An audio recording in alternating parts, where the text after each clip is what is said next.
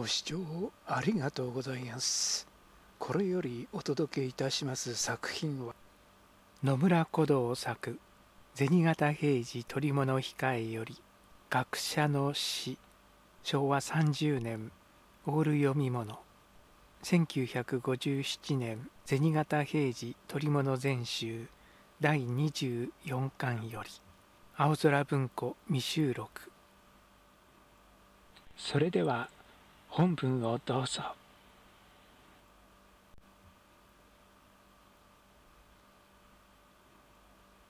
学者の死第一章。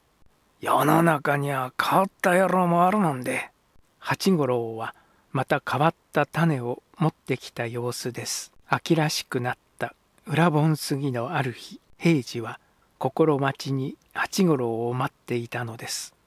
世間の人間はみんな自分を変わってると思うもんだよ。ところが10人が10人少しも変わっちゃいねえから不思議さ。俺やおめえなどはまず変わってる方だろうな。第一に貧乏をへとも思わねえ。北っきりスズメで涼しくなっても合わせの工面がつかねえ。ずいぶん変わってるぜ。平次は薄寒そうにしてタバコばかりせせっているのです。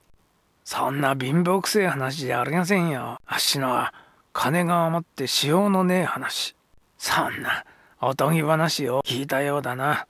いずれこの世のことじゃあるめ。俺情けねえ。銭形の親分がそんなに金の苦労をしているとは江戸中の人は考えてもいませんよ。ところでおめえの話を聞こう。いい心臓でもめっけ出したというのか。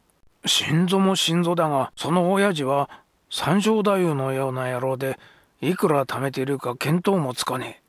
誰だ。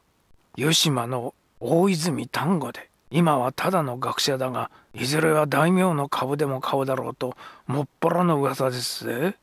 大名の株の出物なんてな、どこにもありゃしねえよ。すると謀反かな。よさねえかよ。丸橋中夜以来そんな化け物は江戸にいねえよ。平次と八五郎の話はいつでも飛躍的で途方もないものでした。貧乏でシャレが好きで、どうにも助からない手合いです。でも大泉丹後という学者は豪勢でした。山賀祖公とか由小説とか一代の人気を背負う学者は随分江戸時代には少なくなかったのですが、もっぱら遅刻閉店下の道を講ずる大泉丹後もその一人で、門弟は3000と称しますが、実はその10分の1くらいはあったかもしれません。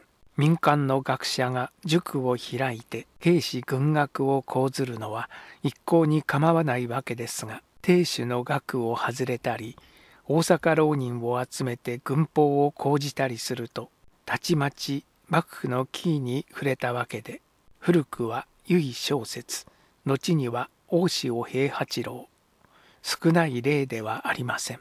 江戸市政の学者の中にはそれでも素晴らしい人がないでもなかったが、多くは苦闘訓典に逃避して俗学者の群れに投じ、悠々として安楽な一生を送った例も少なくありません。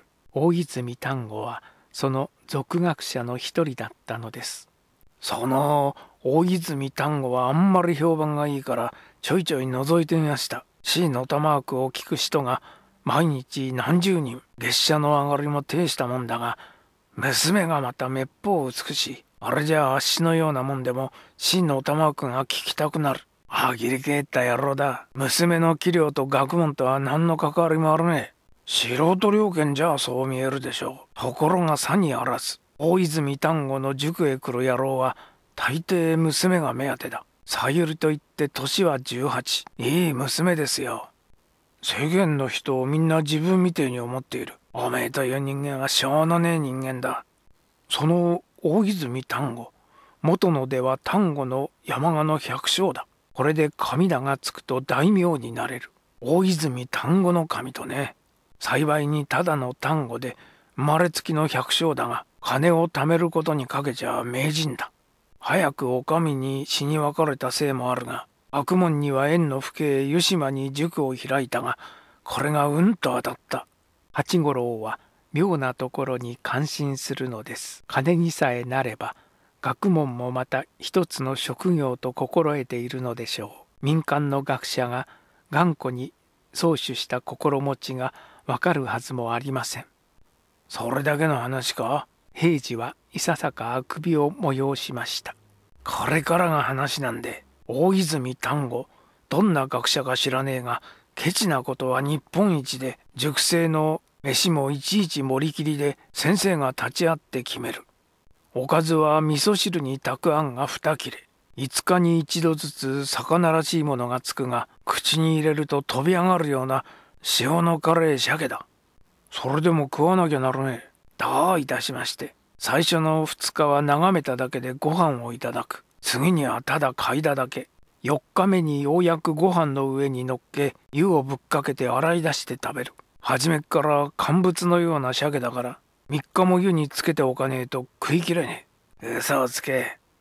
お帳目を剥がして使うようにして貯めた金がなんと3000両。大泉丹後先生、それで年毛もなく入山形に2つ星の太夫でも入居するつもりらしい。65のちょぼひげじゃ太夫でも素直に承知するはずはねえから謀反でもするつもりらしい。3000両を書斎の奥に隠して匂いも嗅がせねえ。本当に3000両貯めているのか？おかみさん財政の頃から20年も辛抱すると3000両はたまりますよ。あっしも3両ばかり貯めて一度は伊勢メールに行きたいと思うがどうしてもたまらねえ。あっしの持っている金には不思議に足が生える。呆れた野郎だ。今日の話はそれだけか？平次はこらえ性もなくあくびをしました。天下はまことに太平です。こうして江戸の下町中から変わったネタをあさって歩く八五郎ですが、世の中が不景気になるとろくなかっぱらいもなく、平次も無意にして一日一日と深くなる秋を迎えております。縁側の日が少しずつ長くなって朝顔の種は日ごとに黒ずんできます。第2章、才能のある人は僧侶か学者になるほかには道がなかった時代です。木下藤吉郎のような出世は戦国時代のことで、元気天正の頃から下るとどんなに才能があったところで庶民の出世には限度があります。狩りや易才か滝沢馬琴か、その滝沢馬琴でさえも我が子に御家人の株を買い与えるために一生の苦労をして働かねばなりませんでした。十返舎一句は床ん場に持ち込まれておもちゃの火花を鳴らし、葛飾北斎は白身をひねって大名の使いを撃退しました。いずれも庶民の持つせめてもの痩せ我慢であり、負け惜しみでなくて何でありましょう。大泉丹後は全くの百姓上がりで、いかんも地位もなく抱えてくれてもありません。大名の数は300諸侯と言いますが、江戸には学者が多く、一人の大泉丹後を抱えてくれる気の利いた人もなかったのです。その大泉丹後が少しばかりケチであったところで、大して咎め立てする理由はないのかもわからないのです。昔から有名な学者で法外にケチだった例は少なくありません。筆者の知っている範囲内でも明治の学者にさえそういった例は少なくないのです。だがそれはそれだけで済めばよいとして、大泉丹後の場合は大変なことにまで発展しました。めったなことでは外出なんかしないのですが、初秋のある夜、下や黒門町の知人のうちに誤解があって、夕飯まで馳走になり、友まで用意したのですが、それだけは断って、提灯を片手にぶらりぶらりと帰った大泉先生。湯島の坂を登ると、いきなり上野の四つが鳴りました。少しほろ酔い機嫌で、ほう、もう四つかな。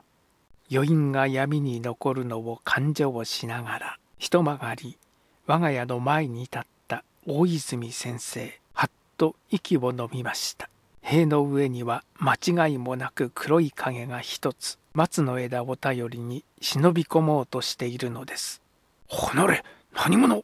大泉先生は間違いなく百姓の出ですが、腰にはたしなみの一刀を帯びていたのです。学問に凝って至聖人ではあるが、一代の学者になったほど武術の心得はありませんが、塀を乗り越えようとするくせ者を黙って見逃すわけにはいきません。さっと切りかけた一刀を、相手は何であっても塀の上と下足ぐらいは洗えたわけです。